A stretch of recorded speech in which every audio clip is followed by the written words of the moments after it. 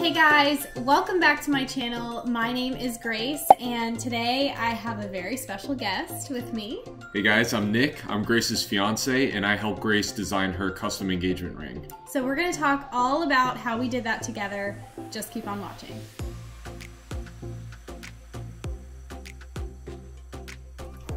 So last July, Grace and I started looking into engagement rings. We were walking around the mall, we were looking online, looking at different shops, and nothing was really speaking to us. We ended up stumbling across this tiny little shop here in Philadelphia, this little jewelry store, and we started talking to the jeweler. And Grace told him that I'm a professional artist. So he said, well, why don't you guys do custom?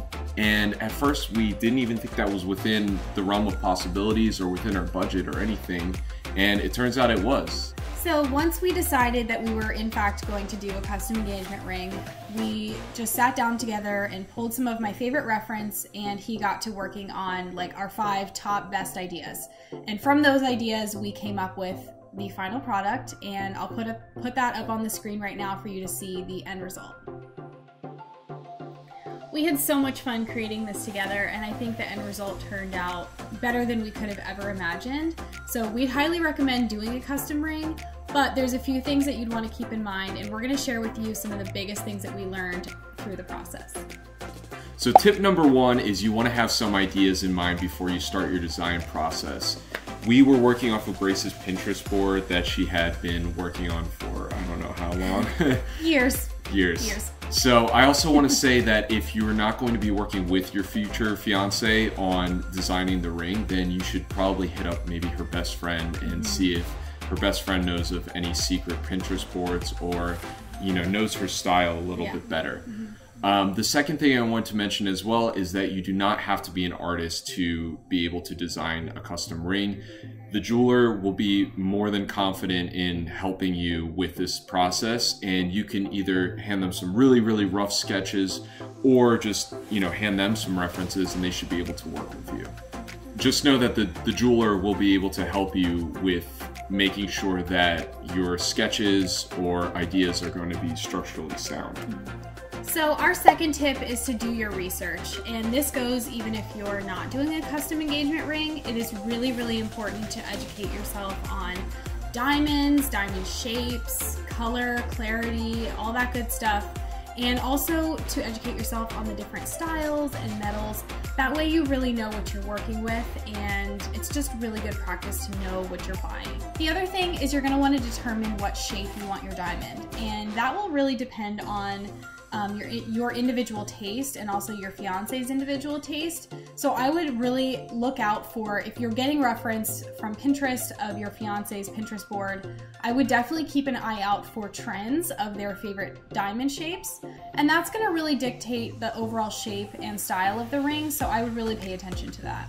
Remember that the shape of the diamond is very important for the overall design. You want to make sure that your fiance is going to be happy with that sort of style, and I'm sure she has something in particular that she's drawn to. I'll link a few websites and videos below for things that we use to educate ourselves on the whole process and knowing what we were getting. Alright, so tip number 3 is that you want to make sure you're finding the right designer or jeweler.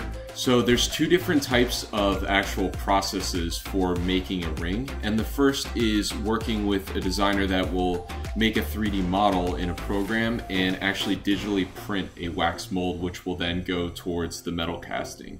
The second approach is traditional hand carving of a wax mold, which then gets turned into, you know, the final ring. You want to make sure that you're working with somebody that you really trust, because this is the person that is going to be making a piece for you that you will have the rest of your life.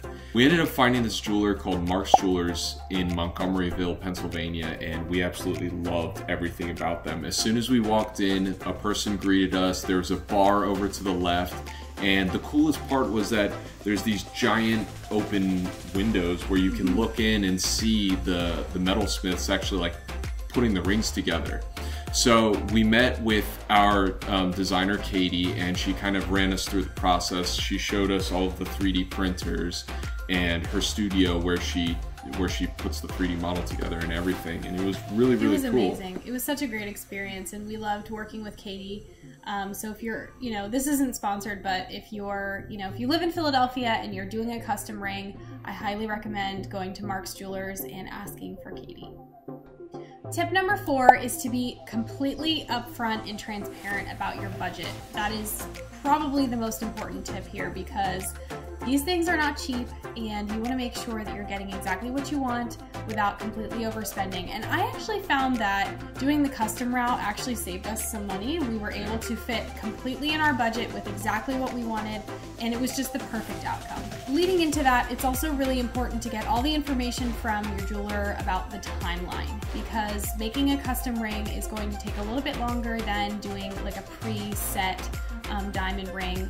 That way, you know when you're gonna be able to propose, and ours was still a surprise, believe it or not. And I knew about the ring, I knew, you know, what it was gonna look like, but it was all still a surprise. So that was really great. All in all, the whole process took about 2 months, from the first day that we brought in our design and our center stone to the day we took the ring home was about 2 months. That's going to change though very dramatically depending on where you go and have your custom ring made. Okay guys, that's the end of the video. I really hope you enjoyed it and that it was really helpful. We're happy to answer any of your questions down in the comments down below. Also, let us know if you want us to film a proposal video, because it was pretty epic. Here's a little hint, it was on an island in Greece. Yes, so it was. Very, very cool. Yeah, so thanks for watching, and yeah, until next time. Bye. We're gonna have a lot of bloopers. Yeah. Roll the bloopers! Speaking to us, I think we wanted something a little bit more unique and. Sorry. Oh my god. Why are you laughing at me? I don't know. I'm so sorry. Is it because I'm putting on my like? Yeah, your like, big boy hat. My art bro, like. Yeah. I'm trying to be like sorry, engaging. Okay. This is still take 6. Okay.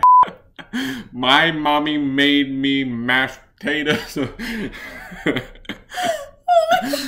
god. No! I'm literally crying. Oh my god, please don't ever do that again. No. Oh my god, wait, no, I need to like fix my makeup. You gotta pull it together. I am. Okay. Now I'm sweating though. Alright.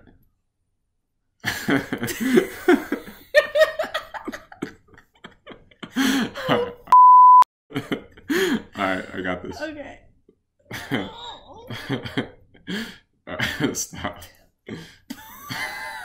Honey, you gotta stop.